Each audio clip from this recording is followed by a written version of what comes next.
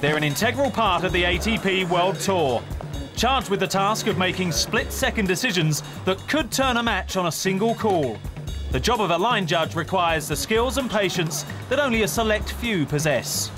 Line calling, the public thinks it's just about vision, and it isn't about your eyesight. It's about timing and concentration, and you have to have physical well-being to do it. You can't be feeling tired or angry, or you have to be really comfortable to do a good job, so we have to take good care of them. All right, everybody. 3 teams for 2 courts, an hour on and a half an hour off. You're going to have to rush on your breaks. Then we will move people around. If you don't have this, makes an hour and a half for crew on center court. like to start. There are specific techniques that help you make more accurate calls. For example, if you're a spectator, you sit in the stands and you turn your head from side to side, and that is a perfect way to make an inaccurate call.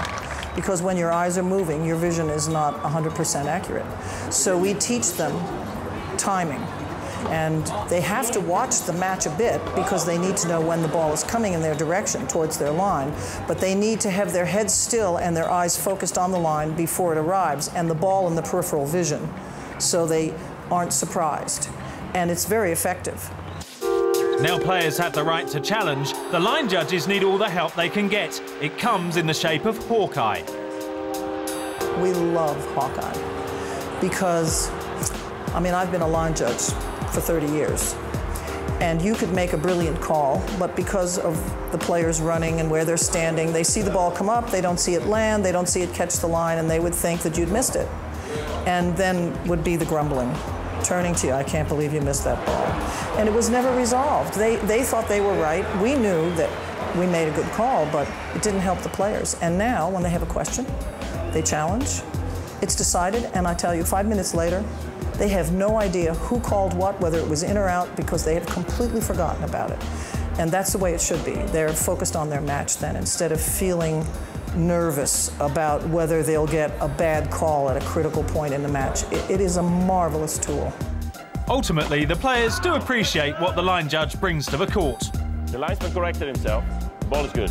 There were some players, when they started talking about using automated line calling, who became very upset. And they said people won't come and watch because they want to see the players scowling at the lines person or arguing with the chair umpire. I think spectators come for not only the sport, but the drama too. Of course, there'll always be talking points, but that's part of the joy of the sport. We only want to make right calls. If the Hawkeye corrects us, we're very happy with that because we want the calls to be right. That's our job. We aim for perfection. Of course, as humans, we don't always attain it, but we try.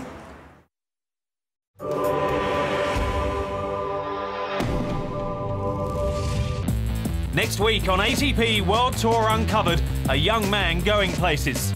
The Moscow-born Evgeny Korolev on his rise to the top. And we hit the beach stateside, going beyond the sea and surf to uncover all the action at Del Rey. Until then, don't forget to log on to atpworldtour.com for your 24/7 breaking news. See you next week.